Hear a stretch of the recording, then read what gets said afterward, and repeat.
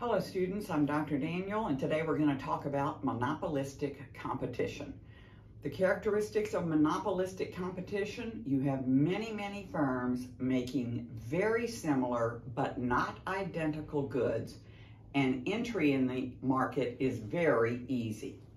So this is the graph of a monopolistically competitive market, and let's say we're dealing with hamburgers. There's lots of hamburger shops in any big town. You have McDonald's and Burger King and Wendy's and Jack in the Box and In-N-Out, and then all the local restaurants that serve hamburgers. So you have lots of choices, and all the hamburgers are very similar, but they're slightly different.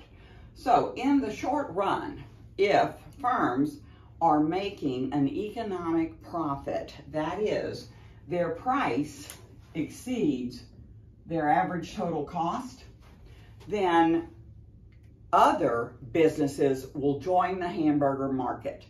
And that increase in supply in the hamburger market will decrease everybody's market share. So all the existing firms will lose market share.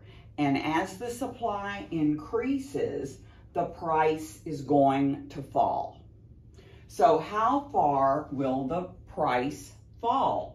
The price will fall until it equals average total cost in the long run. Why? Because as long as excess profits are available to be made in a market where it's easy to enter, then more firms will enter. When the price falls far enough that there are no excess profits, that is, economic profits are zero, firms stop entering and the market's in equilibrium. So at point B, firms are only earning a normal profit and no economic profit. So they're doing the best they could do, and nobody could do any better anywhere else.